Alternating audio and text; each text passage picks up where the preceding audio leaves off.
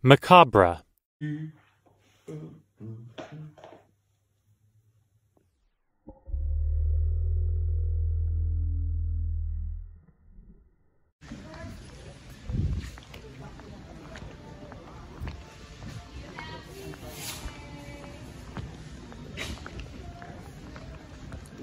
What's up, man?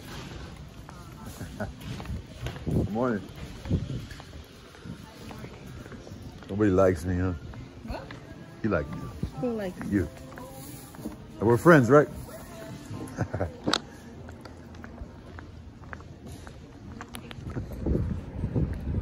All right, so for some reason I lost my voice. I'm not sure why. I think it might have been a tooth. For some reason I'm getting a sore throat when I sleep at night. I don't even feel that cold. It feels like there's something in the air, like it's kind of odd that my voice is all of a, my throat was waking up really scratchy. It might have been the effect, because you know when they drill in your mouth and they're over there before they take a tooth out, it probably affects your whole system in your mouth. So that's why my voice is sounding like this. I kind of like it though, it gives me like a different feel. But it's the first time I worked 8 hours in about a week. So it just seemed like a long ass day today. I came in at 8, got off at 4:30. And yeah, so I'm not sick or nothing. And for some reason, I didn't make a lunch in the morning because of my tooth. I didn't really want to eat a sandwich or nothing.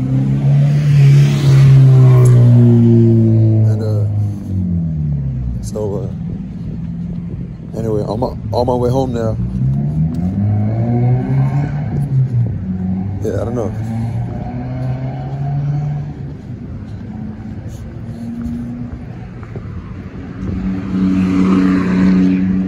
I feel like getting a coffee from McDonald's.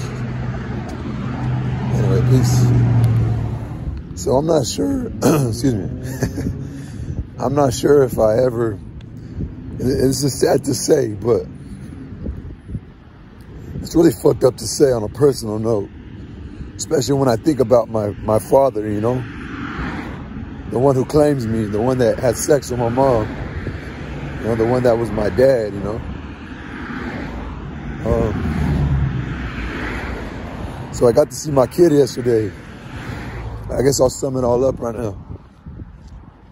But and when she had to leave, she got sad. Hey, how's it going? So anyway, I see my daughter yesterday. And I'm thankful for my sister. But my daughter was having a good time. And again, I'm not comfortable around my family. But it is what it is. I'm starting, because my mood kind of flipped again.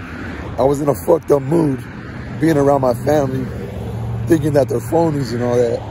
You know how I think about them.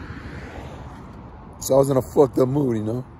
Like my daughter was having like a little Easter egg hunt in the living room, but my family was just sitting there. And my daughter wanted me to hide the eggs with her, but I don't feel comfortable around those. See, I'm not mad right now at them, but at the moment, I was like in my head, like I don't feel comfortable around these people. So shit, what is this fucking thing? It's like a stupid ass stubber. But I told myself I don't feel comfortable around those people, so I was like, nah, I'm good. I don't want to hide no eggs. So then my mom, using her brain, and she was acting like, oh, you know, she was showing some care, and she decided to, like, you know, interact with my kid in a way that's like interactive, not just sitting there, you know, like most parents do, you know. I mean, she's not the parent, but I could assume a lot of parents just sit there and think just being around there. A lot of women do this, I'm sure, because a lot of fathers aren't even there. What the fuck you looking at, nigga? But a lot of women, I'm sure, because they're just there on their phone, like bitter about their life, you know, and which I'm going to talk about another part, but I'm sure a lot of women just sit there and they're not being mean to their kid, but they're not they're not fucking giving their kid the wisdom that they know at that moment that they didn't know at their kid's age. Like, you know, like kind of like doing the shit that wasn't done for them, like encouragement, saying, oh, this is what life's about. Life's not about like being a follower or joining this group, or, you know, kind of trailblaze yourself, you know. You don't need a lot of friends, you know. You just need a couple friends, you know. Or like, oh, you shouldn't waste your life on the phone. You shouldn't waste your life looking at other people living, like other people making videos, or other people fucking chasing their dream, you know. Because those parents, how do you think these people became successful? Like, not everybody's a superstar, but other people are living the life they want to live. Like, they're choosing to fucking...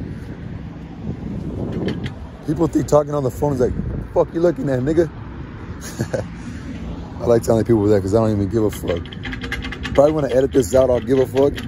You know, I don't want people to think I'm a dick, but right now I don't give a fuck. But you know, like so a lot of these women, they're mothers, but they're still fucking caught up in other people's lives, especially the young ones, especially in this day and age. So I'm just saying that because a lot of it pops in my head, these ideas. Well, fathers aren't even there, you know. So anyway, my daughter had to leave, right? So when I go back to the idea that my mom, like, she was thinking like, oh, my son's in a fucked up mood. And instead of being like, talking shit to me, like, oh, look at your fucked up attitude, blah, blah, blah. Even though I'm sure that's what she wanted to do. She started thinking, well, what's the cause of this, you know? Why is he in a fucked up mood? Like, how come he doesn't want to show happiness around us? Like, and it's obviously like, if, like, she started thinking, well, maybe if we weren't here, he would have interacted with his kid. But, you know, maybe as a mother, I didn't show him a sense of confidence. There's a reason why he's bitter with me, you know? And, like, I think she started noticing that. So she, like, instead of fucking sitting there and, like, kind of, like, reciprocating the way I was feeling, because, you know, she's the fucking mom, you know? She was, like, trying to, like, she was, like, actually going out of her way to be like, okay, Halloween, you know, I'll be a grandma. That's just annoying. You know, I'll be a grandma and, you know, I'll play with you, you know? But again, I was already thinking like, oh, she's being phony, you know? But I said, you know, I'm not going to say nothing. I'm going to just sit right here in my fucked up mood. And then I'll just do my thing, you know? I'll just let them... Alan doesn't understand. She doesn't even really... She doesn't look at me like, oh, what's going on? Like, they say children feel shit, but I don't necessarily... Like, they're not totally aware. Like, they're aware verbally, but if I just sit there in my fucked up mood, they don't really notice everything, you know? So fucking...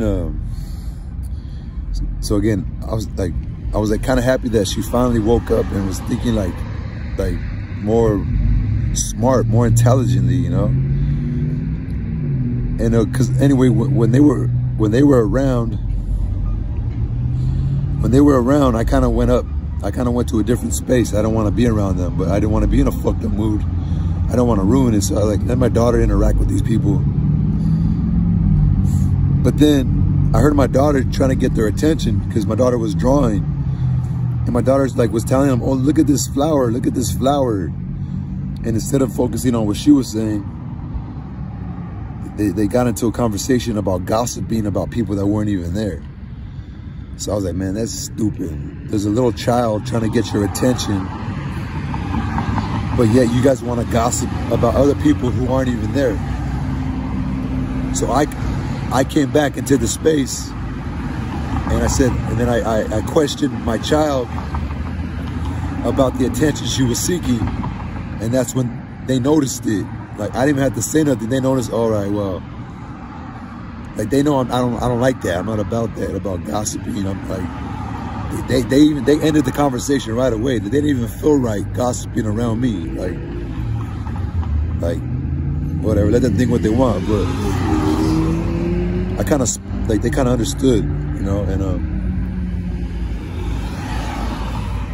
anyway, that sounds selfish because I'm talking about shit that was making me feel a certain way. But when my child had to leave, she was crying. And I looked at her And I felt phony when I said this, but I looked at her and I told her, hello, like just because you have to leave doesn't mean I don't want you here, or doesn't mean, you know, I don't care for you, you know? And I just had to make her understand that, you know? And she believed me, even though I felt insincere inside and I felt kind of lame, you know, and like phony. And I was just like over it. I was over it. I wasn't in a good mood. I was already thinking like, yeah, like I was in offensive. I was thinking like, yeah, you guys caused this, you know, your lack of knowledge, your lack of intelligence on how to fucking, on caring for the well-being of the future, and not being wise enough to tell the younger ones on how to really go about life and what life's really about, and how you're gonna have emotions of, you know, aggression, but it's about that balance of learning how to be civil, you know, and what society is truly about. And you kind of got to get to learn the young ones. You got to get the ones that are around you, you know, your children, your grandchildren. You got to get who they are. Like, okay, this one is going to need more guidance. This one's a little more aggressive, or this one's a little more on the angry side, you know. But if you never care to get to know them, and you see that they're distant with you, and your only way of combating that is as if they're healthy, or as if they're healthy enough, like just like you know. And especially if you're their mentor, you're their peer, not peer, or you're the teacher, right? In essence, you're the teacher, and you're mad at the student for not trusting you. You're a fool. You're a fool. You're a fool. And yeah, and they can't see that. They can't get it. They put me on their level. Like when my father figures are mad at me for disrespecting them, or don't like me, like it's like, so anything you ever try to teach me, anything, even your word at this moment is ill and void. It doesn't exist. It holds no power, you know. Your respect isn't held. So, and so it made me think, like, when I was Alowin's age, when I was 4 years old, you know, she might not remember being sad when she had to leave her father, but there's gonna come a time that she realizes how she feels today, and there's gonna, like, was there ever a time when I cried when I had to leave my dad? Because I don't ever remember. I just only remember not wanting to go over there. But what I'm saying is, shit changes after a while. There's gonna come a time where she doesn't wanna, like, if I don't show that I care for her in the sense of the wisdom that I teach her and the knowledge that I give her, you know, and the willingness to be around her, and the want to be in her life, that she's gonna lose respect for me, and she's gonna forget ever missing being around me, you know. So that, I was just thinking about that, and it was fucking with me, like, and yeah, I don't know, but yeah. Or then there's another situation too, but it's about, like, how my kid's only 4 years old, and she already knows words like TikTok, and she knows words like online, like, but does she know how to spell her name? Does she know how to tie her shoe? Does she know that she's loved? Like yesterday I taught her about, like I asked her, what is a friend? Like what do you think a friend is, you know? And then I started questioning, like, you know, what does positivity mean, and what is negativity? Like, what is negative behavior? What is positive behavior? What are negative words? What are positive words? Like, what are negative thoughts? What are positive thoughts? And I told her what a friend is, and I said, well, I asked her, do you think a person could be a friend to themselves? And she didn't understand. She said, no, isn't a friend like another person? I told her, no, the way you talk about yourself, the way you think about yourself has to be positive. You have to be a friend to yourself, because there's going to come a time when the world isn't your friend. there's going to be people, every single human on earth has been mistreated, you know? But some people are more sensitive to it. Some people are more gullible. They're going to believe the words that people tell them. Because these people are supposed to be the ones that love them, like partners, you know, sex partners and even adults.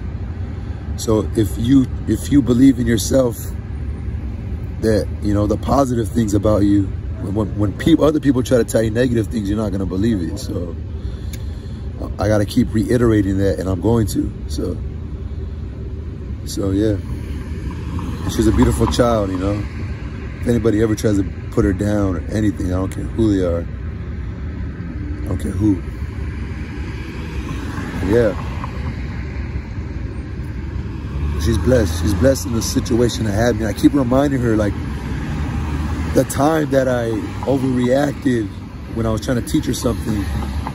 When I overreacted, I told her it was me. It was me that was wrong, you know. It was me that was feeling bad about himself. And she's smart, you know. And yeah, so I hope the whole world can hear this. You know, here goes another long ass video. 14 minutes. I forgot that it's Sunday, so the buses probably only run once an hour, so. Well, the buses actually come.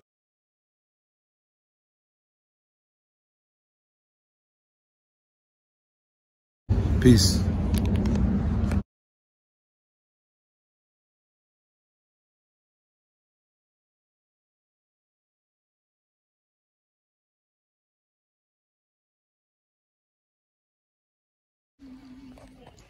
All right, another sign, maybe God was playing a trick on me. I had some gentlemen, they were looking for a part, and they were looking up here.